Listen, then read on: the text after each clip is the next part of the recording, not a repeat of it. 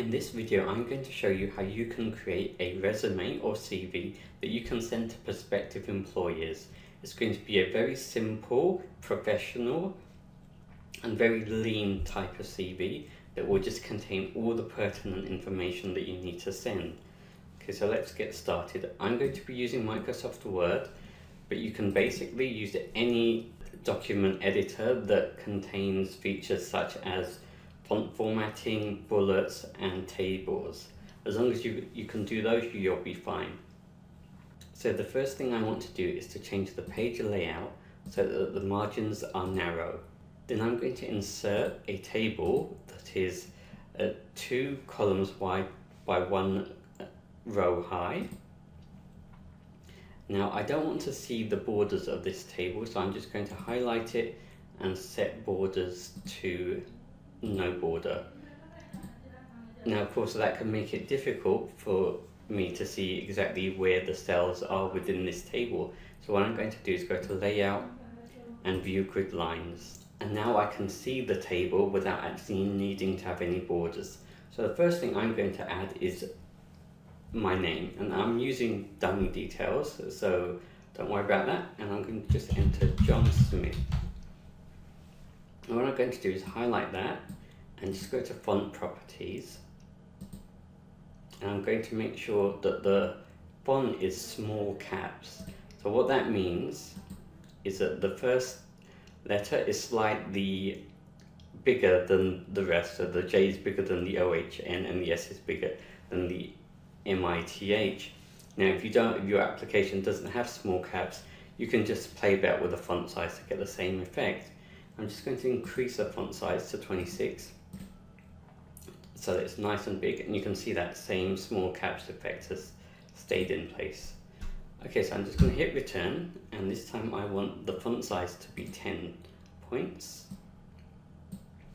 And I'm just going to enter my date of birth and my country of residence.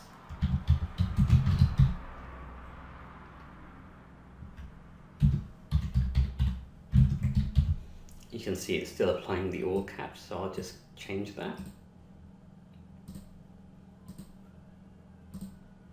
Great, and I also just want to make sure that that ST in first is superscript, so that it's just high.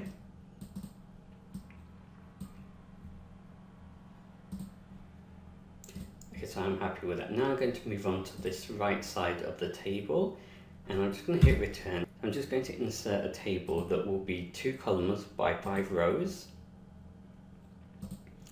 And again, I'm just going to select it and make sure it has no borders. And here I'm going to enter my address, telephone, mobile number, and email. I'm just going to put the labels in. The first one is address, the second one will be blank because it will have the second line of the address. Then we've got telephone.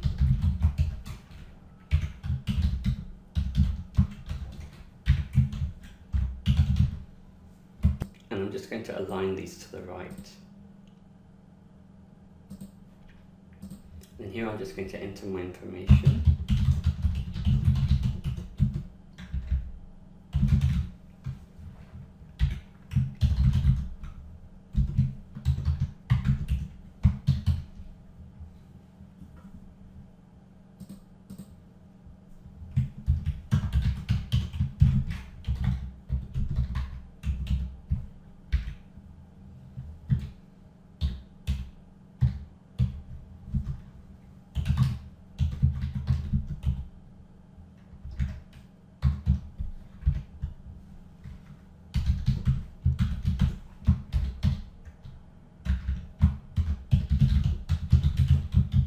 Now one thing I will say about your email address when you're sending it in a resume to prospective employers is to create a professional email address. So for example, johnsmith@livings.co.uk is perfectly fine, but having something like, I don't know, funnybear@yahoo.co.uk, that's not very professional. So if you don't have a professional email, then I suggest you sign up with one of the email providers, Microsoft, Google, Yahoo, and just get yourself a professional email address.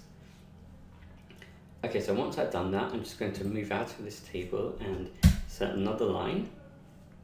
Now I'm going to set another table here, and this is just going to be a one cell table. And again, I'm just going to select it and set the borders this time to have nothing on the left and nothing on the right. So you've just got a border at the top and a border at the bottom. And here I'm going to put in my most sort of highlighted feature. So whether that's some experience I had working for a top-end company, or whether it's some academic credential I have or something that I achieved, that will go here. If you're just starting out and you haven't been in employment, then you can put your aspirations in here.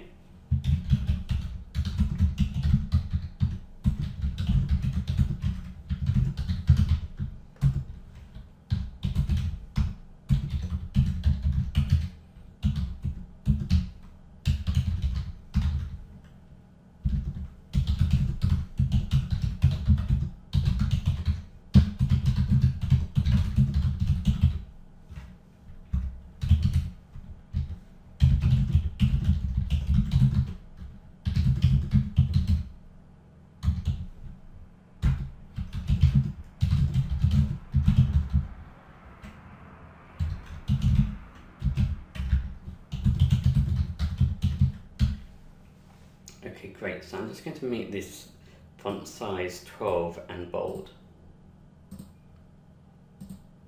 Just like that. Excellent. So I'm just going to move down one line, and now I'm going to add in my employment details.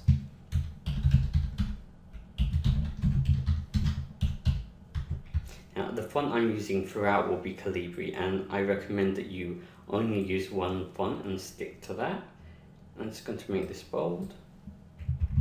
Just pressing Ctrl B to bold it. So I'm just going to add a few returns, just so that I've got some lines to play with, and I'm just going to click that employment details line and add a bottom border, just like that. I'm also going to make sure that this is bold, which it is, and font size 14, just like that. Okay, and here I'm going to add in another table, which will be a 2-column by 1-row table. And again, I'm just going to select it and make sure there are no borders. And in here, I'm going to put in my latest employment, if I'm still with an employer, or the last job that I had. So I'm just going to put in the name of the company. Again, these are all just fictitious details.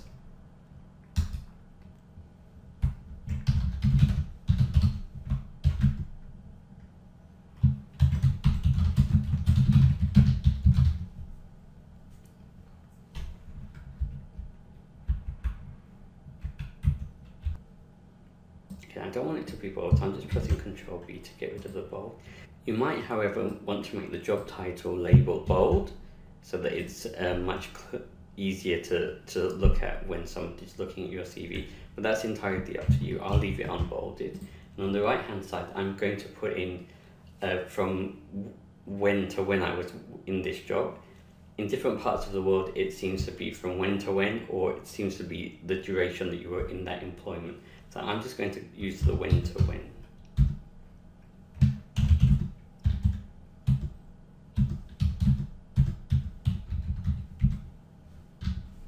Again, I just don't want it to be bold, and I want it to be aligned to the right. Just like that. And what I'm also going to do is to make sure that this table, it actually has some shading. So I'm just going to go to the design and then shading, and I'm going to give it this sort of the lightest grey that there is. So just like that, just so that it stands out a little bit more. And here now I'm just going to add in bullet points of what I did or what I was responsible for, or my achievements within that job.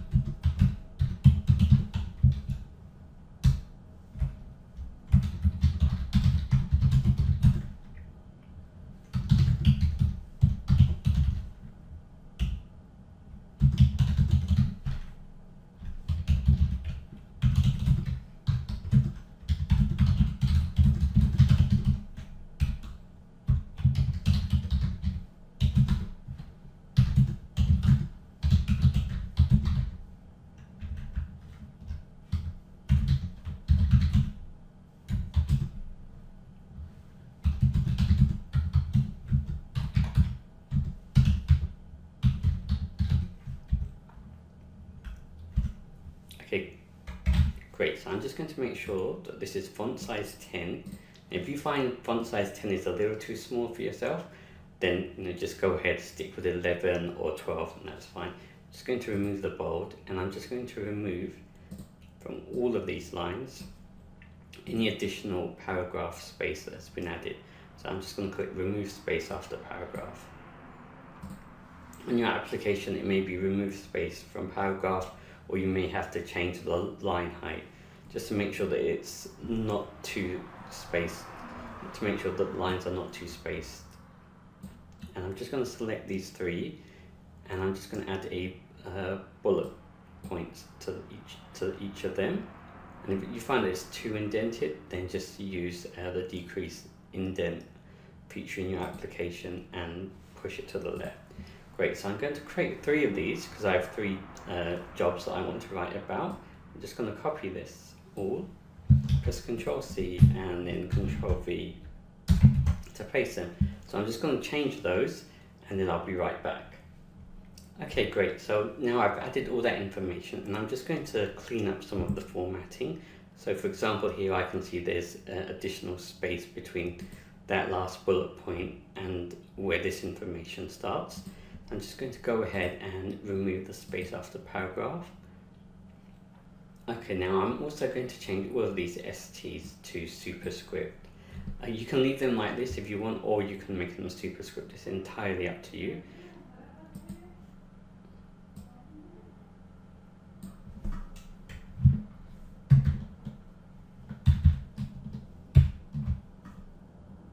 I'm just using the short cut keys Shift, Control, and plus just to toggle between superscript and normal.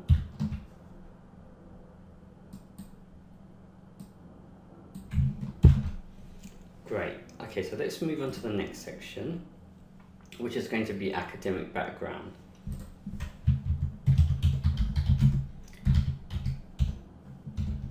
So all of your headings should be the same format.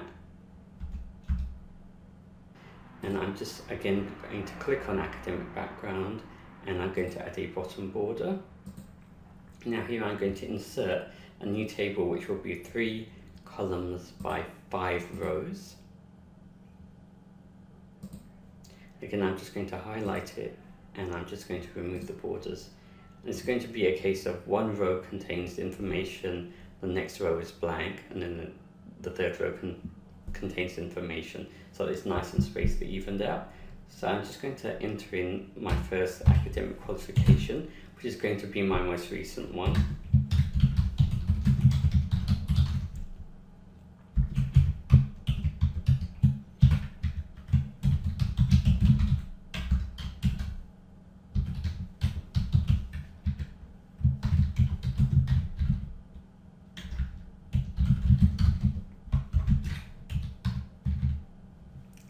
I'm just going to remove bold from the entire table.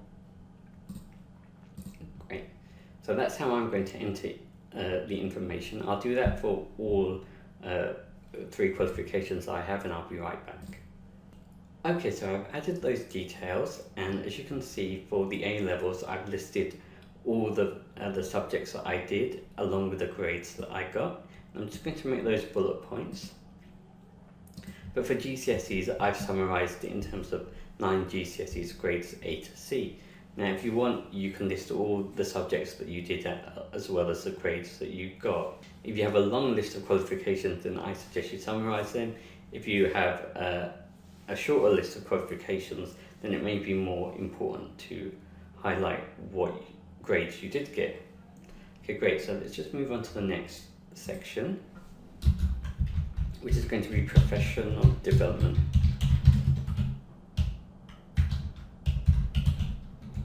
So these are going to be qualifications or training that you've completed either within your current jobs or previous jobs, or things such as first aid training, equal opportunities training, and stuff like that. So again, I'm just going to click on the line, and I'm going to add a bottom border, and then just, this is either going to, depending on how much you have to write, this is either going to be bullet points or it's just going to be normal sentences. So I'm just going to put in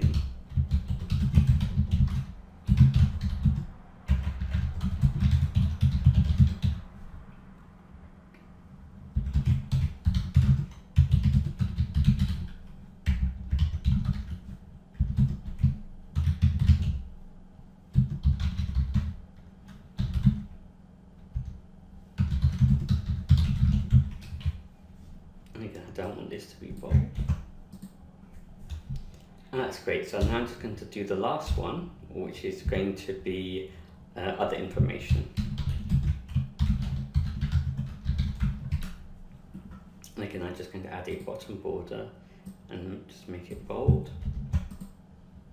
And this is just going to be anything else that you feel that you want to write. So it could be your hobbies, what you have interest in, any type of group that you're in, anything else that you think may be applicable to this job that you're applying for.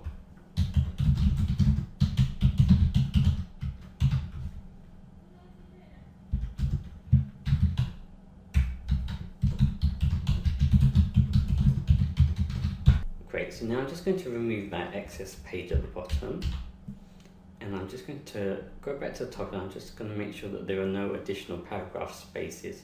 I think there's one there, so I'll just remove that. I think there's one there.